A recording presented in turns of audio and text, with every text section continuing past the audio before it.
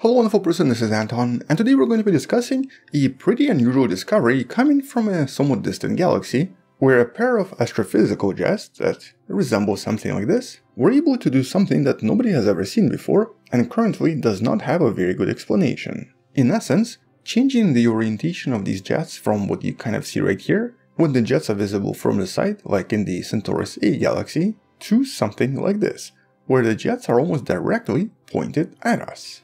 Which basically also changes the type of the galaxy this is. Even though originally this was a radio galaxy, it's now become what's known as a blazar. And this has never been seen before. But I guess more importantly, nobody knows exactly why this happened. So let's discuss this discovery in a little bit more detail, but first a little bit more about this galaxy. A galaxy is sort of visible in this image, located approximately 650 million light years away from planet Earth. And the scientists studying various galaxies back in 2016 confirmed that this galaxy was one of many distant radio galaxies containing really large radio jets. Once again, very similar to Centaurus A, one of our neighbors, but actually more similar to one of the more iconic galaxies known as Hercules A. These extremely large jets very often expand for thousands of light years and sometimes create some of the largest structures in the entire universe. One of the previous videos that you can find in the description discusses this galaxy you see right here, known as Alcyone. The galaxy is several million light years across, and basically the largest galaxy we've ever discovered.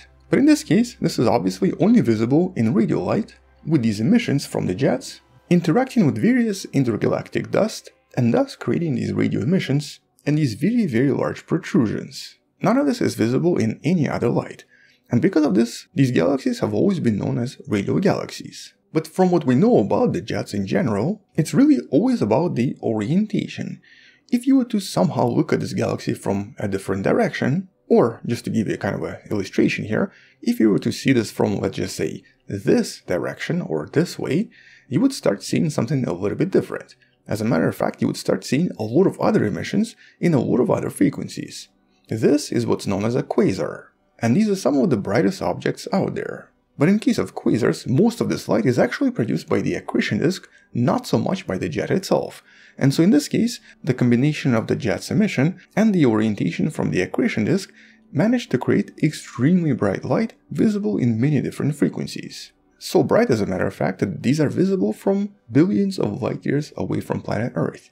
And as we've discussed in some of the previous videos, many quasars today are used in different types of navigation, including extremely accurate measurements in regards to GPS. Mostly because they don't really move much across the night skies, and because they generally produce relatively similar emissions if you look at them long enough.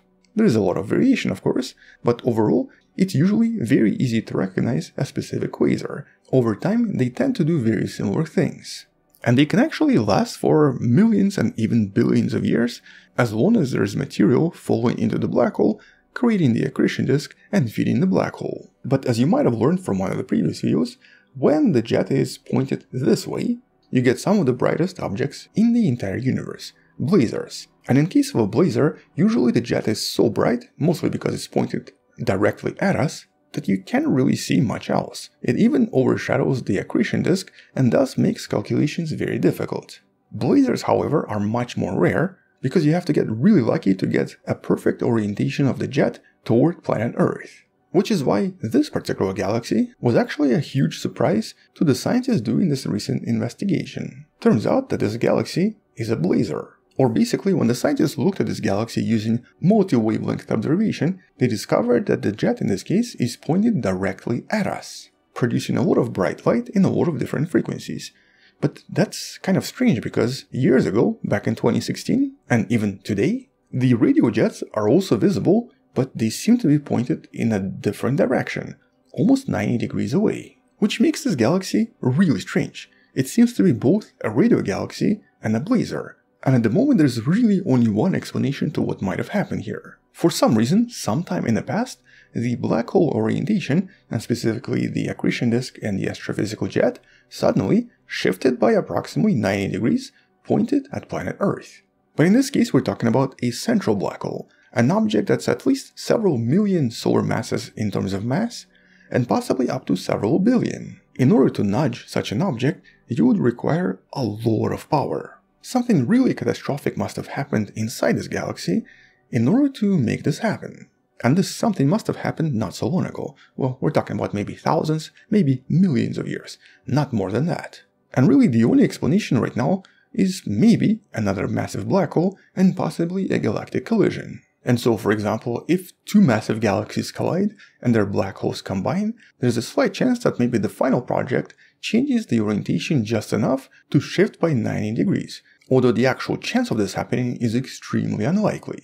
Basically, you would need to have a perfect collision with a perfect distribution of matter where suddenly things move by 90 degrees. Not impossible, just extremely unlikely. Or potentially a collision with another really massive object, most likely another massive black hole, coming from somewhere else. But once again, the actual things would have to get extremely lucky for all of this to shift by 90 degrees. Alternatively, maybe the black hole was always actually pointed that way toward us and only recently started to become active and essentially became a blazar, with the radio jets possibly produced by something entirely different. As a matter of fact, the current jets have been observed in radio, optical, infrared, X-ray, ultraviolet, and gamma ray emissions, so they definitely exist and are definitely pointed toward us. But the radio jets seem to be a little bit older and must have been created many years ago, indicating radioactivity coming from this galaxy sometime in the past. So maybe there is something else going on inside the galaxy to explain these radio jets.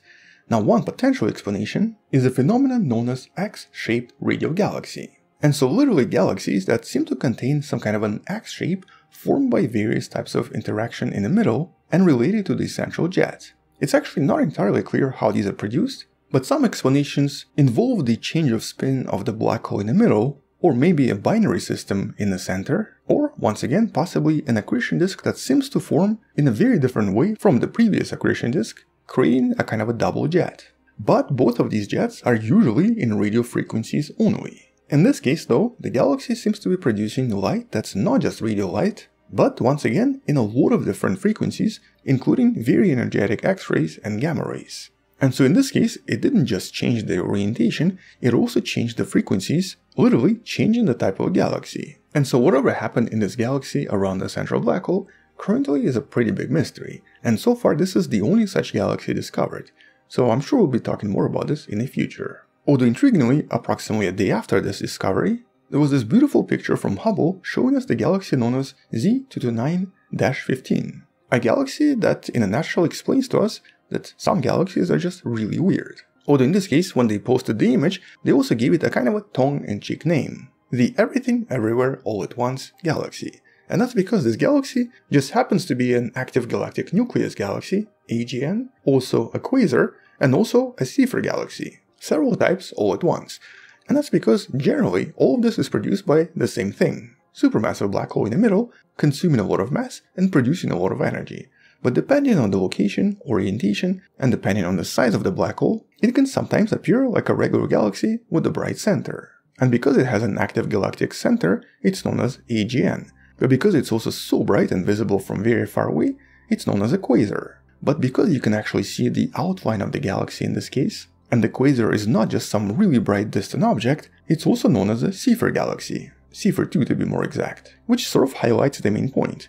These massive black holes, powerful black holes, can generally produce a variety of very unusual effects, very unusual phenomena, and some really intriguing looking galaxies, including of course some record holder galaxies, the largest galaxies in the entire universe, or even galaxies possessing really unusual shapes, but all of this just a result of interaction of the central black hole with the environment around it. Although in this case, the scientists might have actually observed a completely new effect nobody knew existed. Some black holes seem to change orientation and possibly even entirely change their properties, basically turning around 90 degrees and becoming something extremely powerful. But how this happens, that's of course going to remain a mystery for a pretty long time. But we'll probably come back and talk more about this if the scientists discover something else very similar, or if there's a little bit more clarification about what exactly happened in this unusual galaxy. Thank you for watching, subscribe, share this with someone who loves learning about space and sciences, come back tomorrow to learn something else, and maybe support this channel on Patreon by joining channel membership or by buying the Wonderful Person t-shirt you can find in the description. Stay wonderful, I'll see you tomorrow, and as always, bye bye.